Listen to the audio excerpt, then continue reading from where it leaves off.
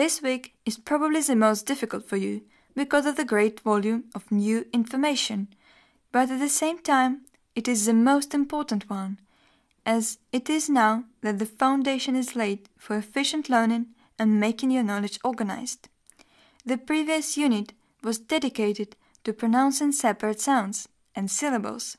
Besides, we have already introduced a number of rules concerning co-occurrence of sounds.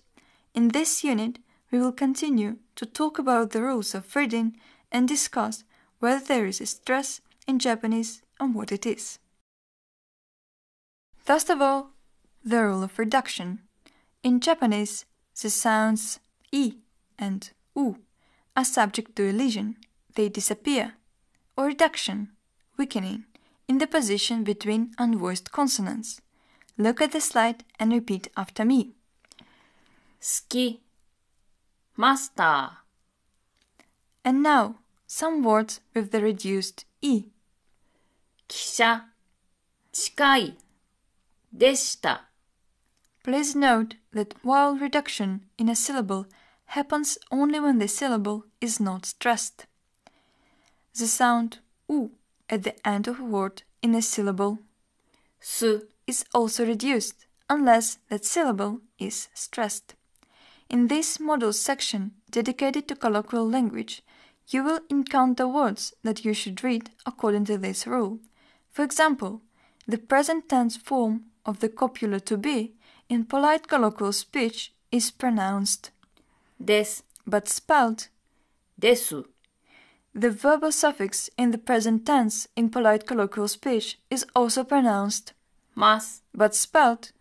ます In greetings, you will encounter past tense suffixes in copulas and verbs with the reduced sound E, ございましたでした as well as the apology. 失礼します Pitch accent is raising the tone of your voice in one part of the word. The difference between pitch and dynamic stress. To emphasize the stressed vowel, you use not the intensity of a sound, but rather its pitch against other sounds in the word. In Japanese, more than one syllable can be stressed, so several sounds might be pronounced with a raised tone compared to other sounds. For example, おはようございます good morning, or すみません I'm sorry. In our course, we will emphasize stressed syllables by writing them in capital letters, in transcription, or showing them in color in Japanese hiragana and katakana.